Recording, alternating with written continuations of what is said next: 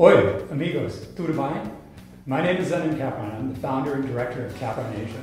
We are an Asia-focused market research and consulting company based here in Shanghai, China. Today, I want to tell you about the 10 things that you need to know about fintech in China. Number 1, it's big. It's bigger than anywhere else in the world.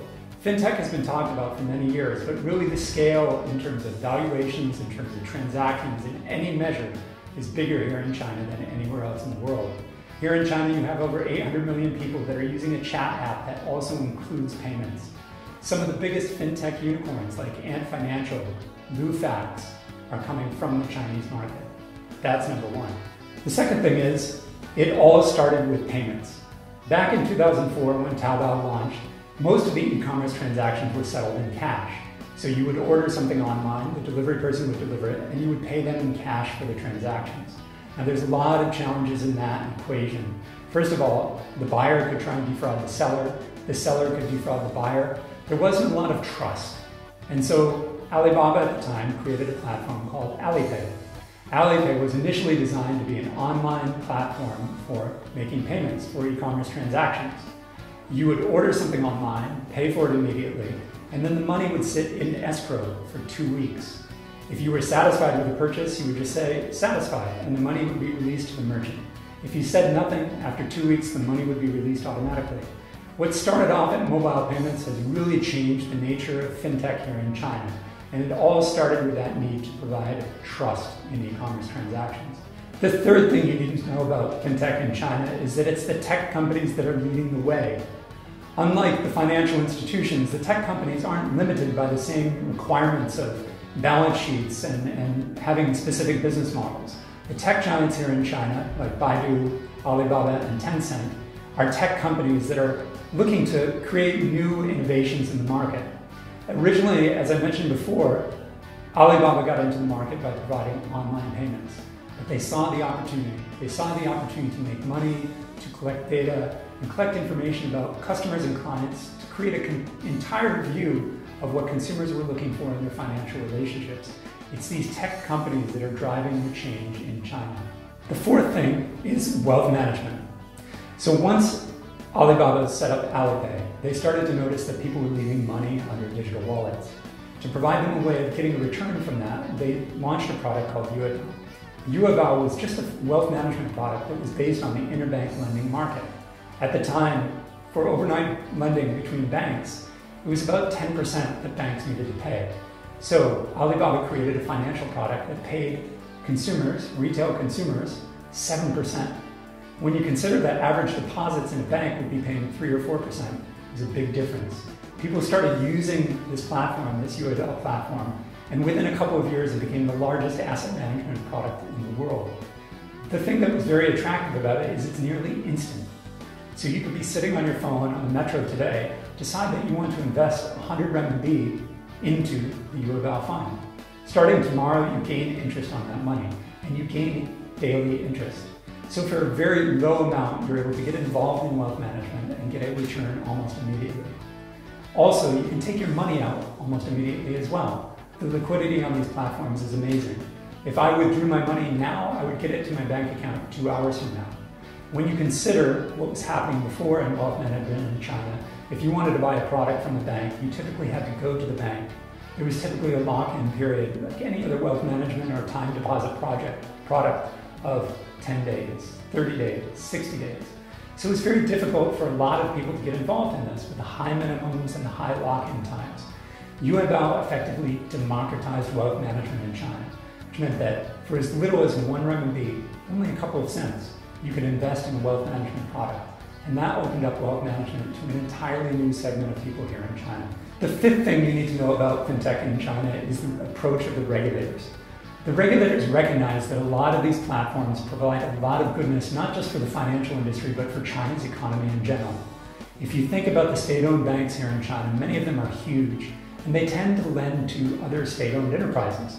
So PetroChina, China's biggest gas and oil company, or Costco, a large shipping company here in China. Not a lot of that funding goes to individuals or small medium enterprises. The government recognized this. A lot of these new fintech platforms were specifically focused on lending to those individuals that otherwise would have had trouble getting credit or getting lending from traditional financial institutions.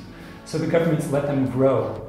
For something like mobile payments, we've done many studies of people that are living in faraway places in China that are able to set up their own business just using a mobile phone. Their bank may be 100 miles away, but their phone is right there. And they can provide themselves new economic opportunities that weren't there before. So the government has had what we call a wait-and-see approach to fintech in China. They've allowed these fintech platforms to grow and only started to ring-fence them when they started to get a little bit beyond the scale of what the government was comfortable with, because they recognized that they had value for the market. They can provide that liquidity, they can provide that economic opportunity for individuals and small medium enterprises that wasn't there before. The sixth thing you need to know about fintech in China is it's no longer about the fees. When you look at a traditional credit card business or a banking business, the institutions typically rely on fee-based income. Now it's all about data. When you have a platform like Ant Finance and Alipay that's collecting data on the bike that you're riding every day, the Uber-like car hailing services that you're using, the food that you're ordering, the payments that you're making, it gives them an incredibly large amount of data on you, the retail consumer. On the back of that, they can provide additional products and services, not just financial products and services, but to make your life easier. But we're moving to the idea of situational finance, which is the ability to provide the right product at the right time to the right person. Increasingly, it's not about the fees that people make from the payments, from the banks or from these third-party payment companies. It's more about the data that they can collect around the customer to provide a better experience and to cross-sell and upsell these products into the future. The seventh thing you need to know about fintech in China is that big data is key. We've always talked about big data, and for the past 20 years, it's been a topic within the financial industry. When can we use it? How are we going to use it? How are we going to be able to leverage it? We're seeing that today here in China. For all of the reasons that I mentioned before, the idea of situational finance is so powerful here in the market here in China because people are on their phones all the time.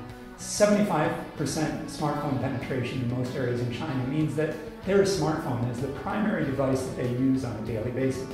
And increasingly, this isn't just for chatting with friends or playing games, it's for balancing their finances, for making payments to friends, for investing in wealth management products, or even buying insurance. And that big data on the back end that these companies are collecting, analyzing, and acting on is critical for the future of fintech, not just here in China, but globally. The eighth thing you need to know about fintech in China is it's getting money where it needs to go. Such a big part of China's growth and economic story is around small, medium enterprises. But these are the same companies that are struggling to get financing. The PBOC, the People's Bank of China, is the national central bank here in China. They have credit data on about 800 million people. The population of China is nearly double that. That means there's a lack of credit information in people that are covered by the central credit database. In addition, of those 800 million people, only 400 million actually have transactions behind their name. Me, as somebody who grew up in the States when I was young, I've had multiple credit cards since I was very young and had a huge credit history on the back of that. So it's much easier for banks to make decisions about my credit rating and whether they should give me money or not. Here in China, it's a lot more challenging. And so these third-party platforms like Ant Financial and Tencent are creating credit rating systems that allow these third-party companies to make an assessment about who should get credit and who shouldn't. It's just something that the banks and the traditional financial industry here in China aren't equipped for because they don't have that level of data and insight. What this allows the companies to do is provide financing to the people that need it the most, the individuals and the small medium enterprises that otherwise wouldn't be able to get capital here in China. And so fintech is really opening up those doors and allowing these companies to grow in a way that they weren't able to grow before. The ninth thing you need to know about fintech in China is that although there are certain conditions that happen here in China, what's happening here could happen anywhere. China tends to move on its own speed, so it's very fast and moving forward very quickly. Technology innovation here has really moved beyond what it is in any other market. But the disruption that's happening here to the financial industry is something that could be happening in Brazil, in the US, or any other financial industry market around the world. What's the most interesting thing here in China is we get to see it today. We get to see the future of QR codes, the future of lending, the future of wealth management. It's all happening here in China, and it's all happening right now. The 10th thing Vem para a China para ver o futuro do Fintech.